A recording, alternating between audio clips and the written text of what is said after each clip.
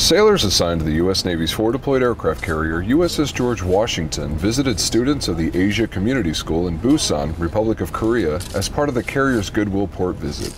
When we're overseas doing these port visits, it's also important to establish a relationship with not only the ROK Navy, but to give back our time and volunteer at places like this multicultural school. From cleaning the school grounds to playing various games with students, sailors were fully engaged in an afternoon of service. We're playing with kids. First we did a relay, and now we're playing dodgeball. They play pretty different from us.